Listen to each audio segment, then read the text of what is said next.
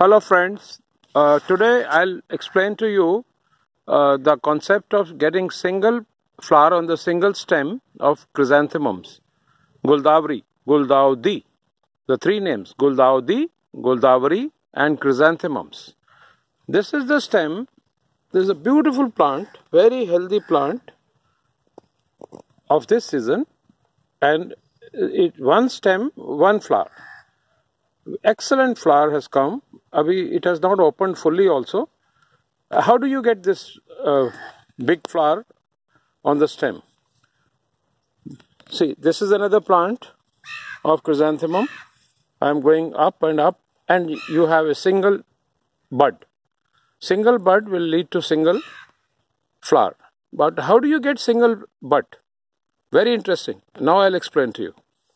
This is another plant which has lots of side shoots. Now I'll break the side shoots like this. Like this, I'll break it. Another side shoot, I'll break it. Now this, I'll break it. This one, I'll break it. This one also, I'll break it.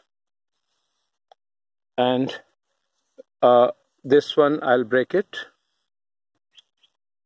Now I've reached almost the top. I have not reached the top, but almost the top. The second last. Okay. Now, one more.